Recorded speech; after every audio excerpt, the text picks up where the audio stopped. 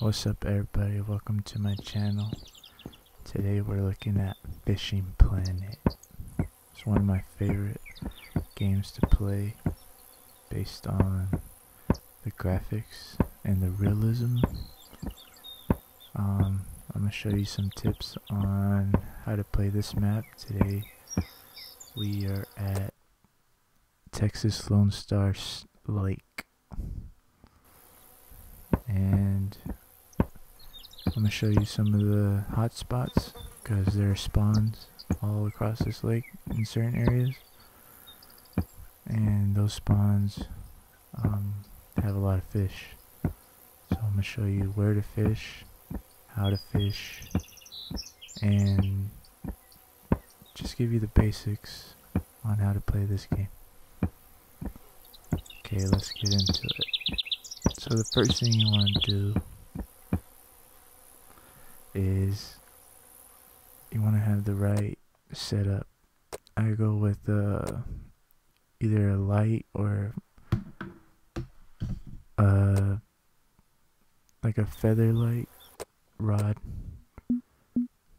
with a medium, pretty good reel. This is a Inspirecast 3000 SE.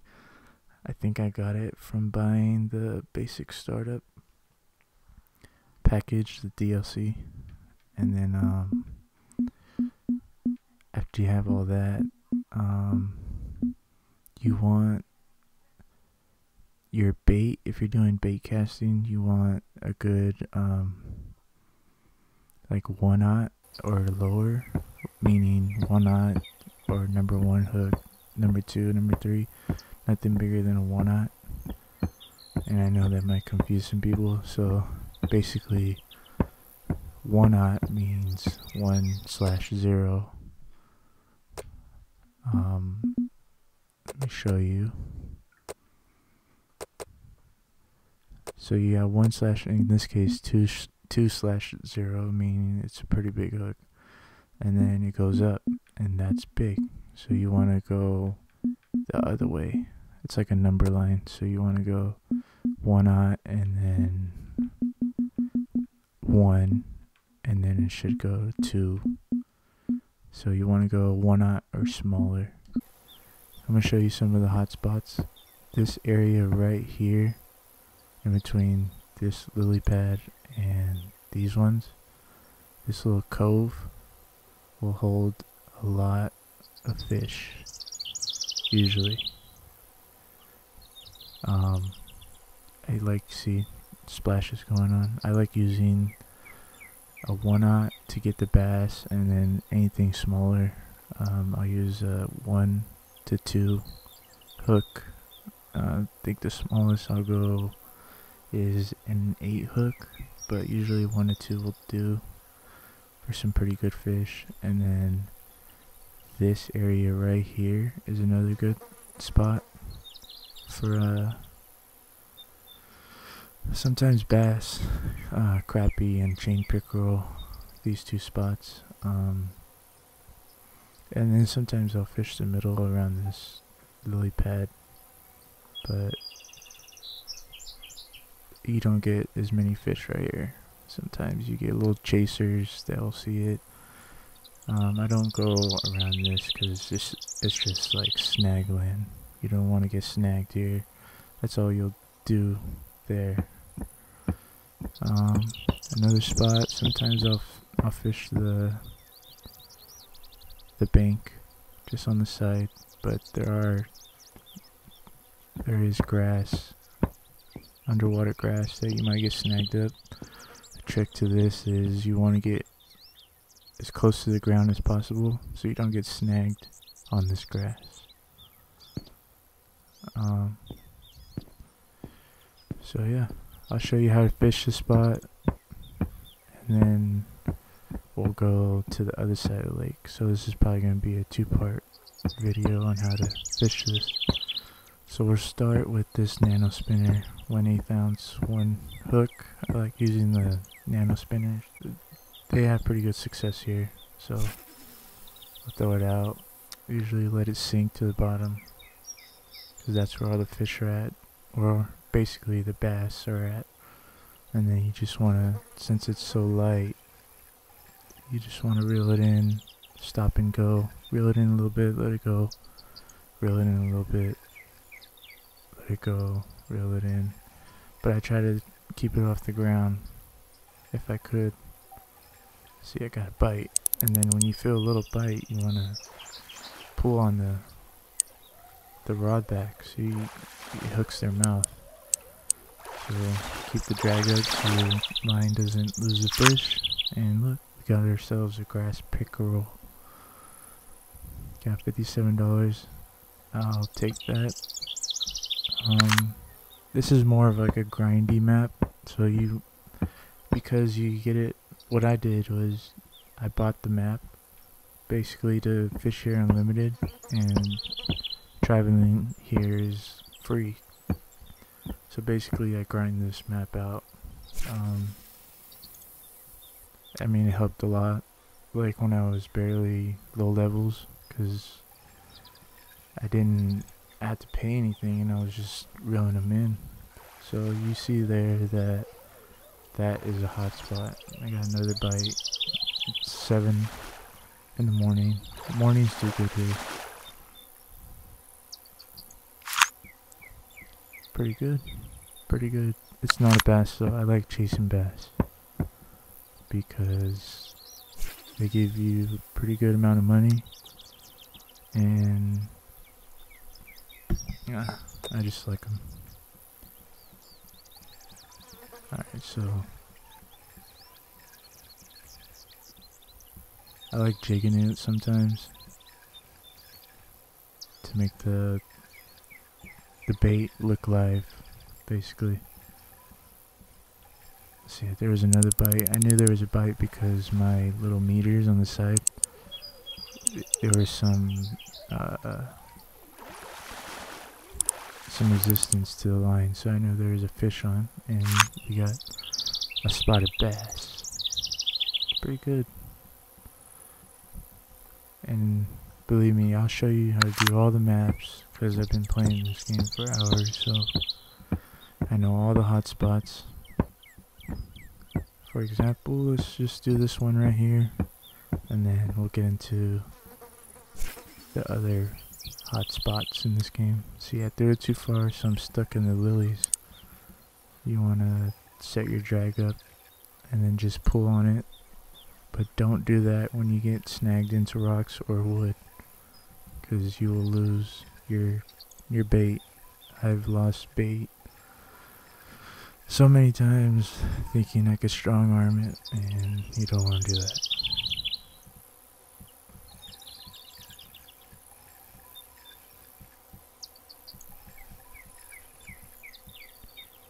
So we're using the stop and go here.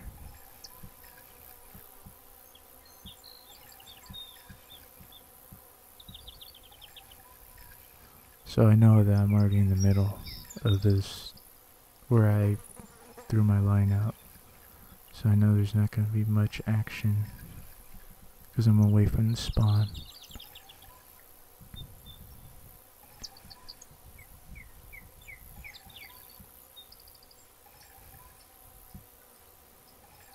And when I usually get like this close to myself, I know that there's not going to be a bite, so I'll just reel it in. I'm playing on console. This may be different for PC players in terms of controls, but yeah. So that's this part of the map. Okay, with the featherweight rod, bait casting. We're gonna do bait casting first, and then I'll show you the live bait and where to throw. This here, right here, is a good spot for bluegill. Small hooks do good here with like a night crawler or anything small. I don't believe this will catch anything, but I'll try anyways. So you want to throw past where the little splashes are happening, because if you throw it right at the splashes sometimes. Well, at least in real life, you'll scare the fish.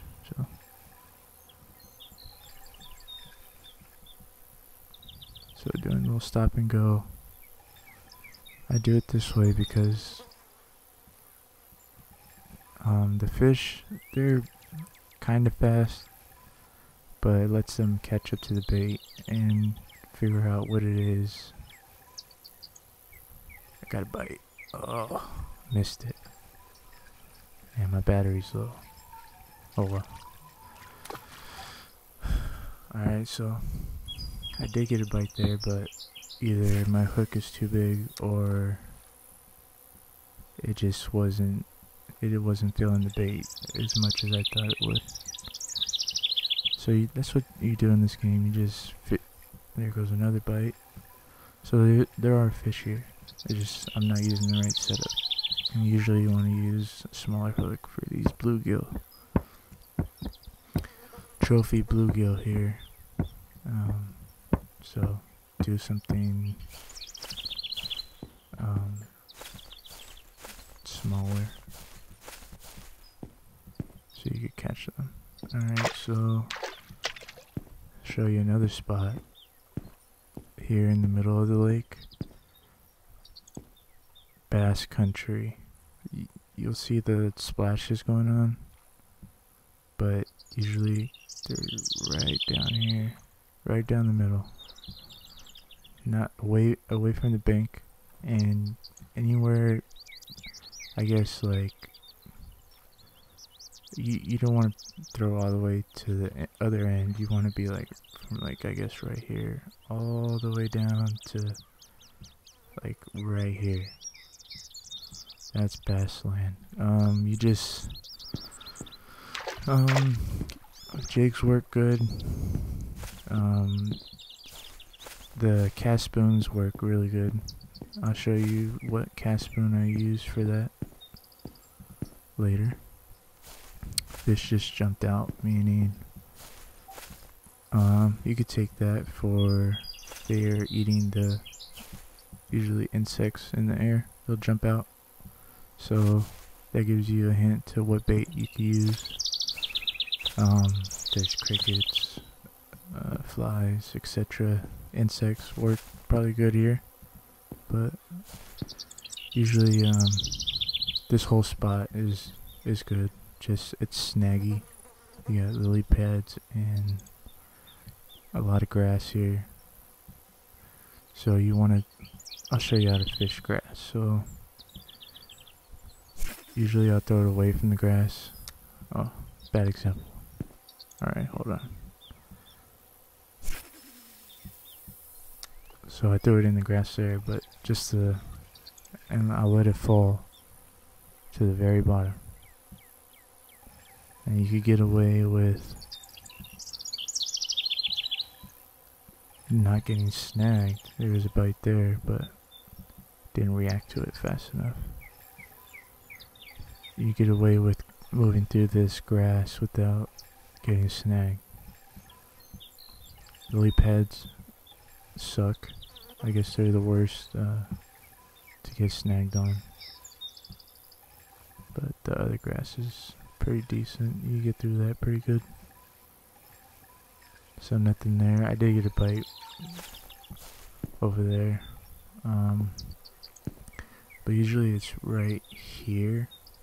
The red deer, I believe sunfish, loves it in the shade, so usually when the sun's out, this is all shady. So you want to fish there. I think there's bluegill here. So I threw my line there. I'm gonna let it sink so I don't get snagged.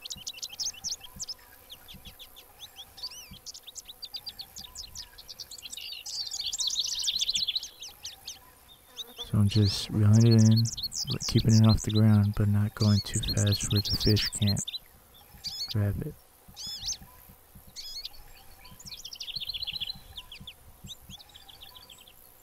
I got a bite there. Oh, I got something. There you go, bluegill. Bluegill country. Small fish, panfish, basically. So this is for this part over here, and you come over here along this road. Who lives out here, man? So I'll give you background on how I got this game. I heard that it was coming to console. I got it. Then after I got the game, I basically turned into a fisherman, started fishing myself. So I could say the concepts of this game are pretty similar to real life, but some things just aren't. I guess until they figure out how to bring the line back in. I guess they did with computer. They kind of changed the mechanics of the reeling the line back in, but it's similar. Alright, so this spot right here, you'll get bass here, so just throw it in this area. I mean, you can throw it over here, but you'll get snagged on these lilies, and you just want to keep it as close to the ground in that case. But let's see what's out here. See fish jumping early in the morning.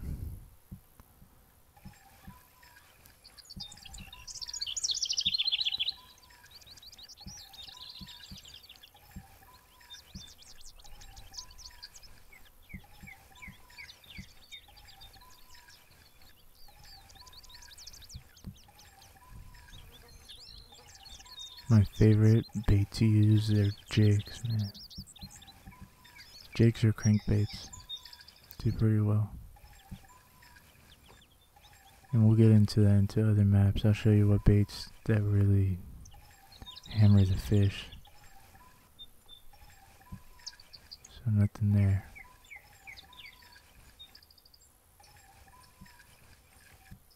Yeah. Oh, see that? Fish jumped out the water.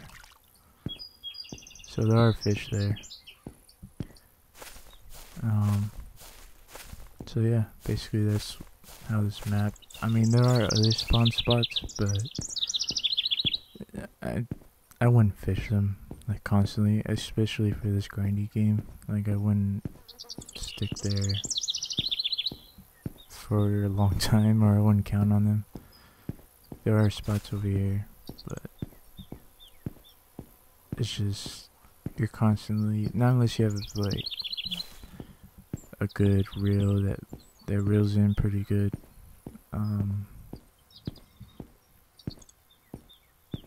You don't want to fish these spots, and I forgot where they're at. That's why I don't fish them, because you gotta find them too. And this Amazon brush,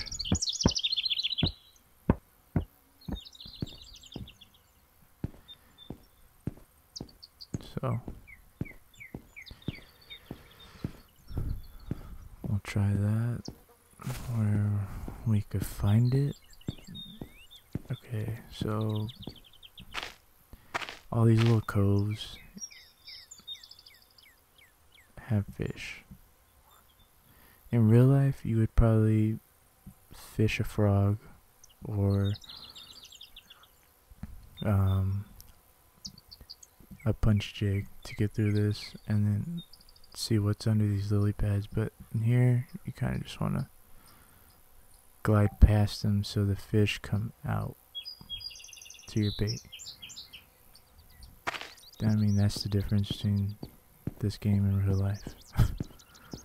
Until they make this game more detailed and complex, that's basically what you have to do. So yeah, thanks for watching. Leave a like, comment, subscribe. Believe me, I'm gonna have tons of these videos every day.